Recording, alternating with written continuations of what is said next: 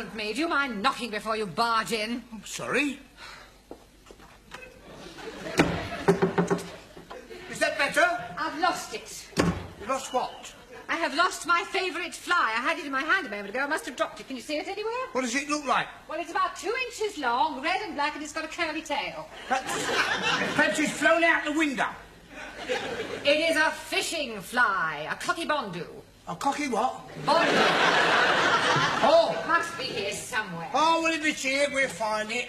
Oh, well, perhaps I should come back later. Oh, Mr. Brown, you can join in.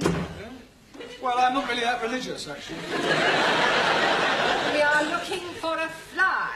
A fly? Oh, yes, it's 2 inches long, brown, red and black, and got a curly tail. Sounds quite lethal. Oh, would you mind helping us look for it? No, not at all. Oh, I found it. Where? It's here, just under the desk. Oh, I'll get it. No, stand back, Sid. You leave this to me. What are you doing, Mr. Brown? Stay where you are, Miss Courtney. This could be dangerous. Yeah, that's right. Not moving now. Mr. Brown. Just a minute.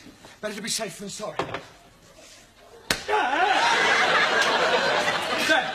Oh, I've just remembered. I haven't inspected the boilers. Have you quite finished, Mr. Brown, or would you like to borrow a hammer? You can't be too careful where strange insects are concerned. Have you any idea where it came from? Yes, W. Parker and Son. Pardon? Fishing tackle suppliers. Oh, fish. It wasn't. It was. Oh, dear. Got any glue? I don't think trout are very fond of